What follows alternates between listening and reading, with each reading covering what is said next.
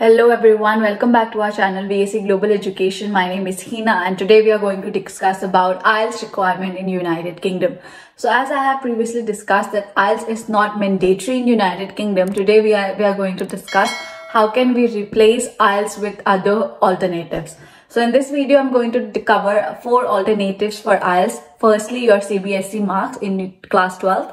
Secondly, your MOI, which is medium of instruction. Thirdly, your pre-sessional pathway courses.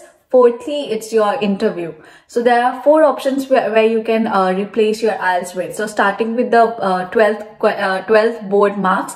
So in English, if you have secured 65 and above, 75 and above, 85 and above, it totally depends upon your courses.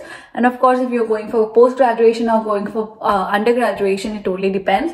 It depends upon university to university as well. For example, BCU, Birmingham City University, if you secured 65% and above and you are going for a undergrad program which is requiring 6.5 band or 6 band, I think 6 band, it depends upon the courses to courses. So most probably if it's required 6 bands and you have secured 65% and above in your CBSE board, CICSE board, Tamil board or Andhra Pradesh board or even Maharashtra board, then of course you do not have to appear for your IELTS and you can get an offer letter without your IELTS.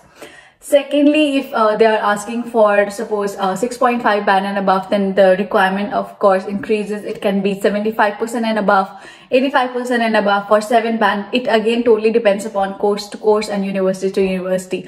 For a detailed discussion upon this, please contact us and we can guide you with your IELTS requirement and your board examinations. Secondly, let's talk about your MOI, which is medium of instruction. So medium of instruction is if you have completed your undergraduation degree in English, and definitely that would be a plus point for you and you do not have to require IELTS for your studies. And thirdly, for your pre-sessional pathways are also really important. So there are a lot of universities offering pre-sessional pathways to the students that have not completed their IELTS, and they can get enrolled into pre-sessional pathways and you can get your admission offer letter without your IELTS requirement. Fourthly, as I have discussed, interview. For example, if you have not secured very good in your IELTS examination and you want to, replace it, then definitely there are some universities offering you for the interviews. That means they will conduct an interview for you to check your spoken English skills, and definitely after that you will be able to secure your admission there in the university. For more information, please like, subscribe and follow, and you can apply through us. We'll definitely help you. Have a nice day. Bye-bye.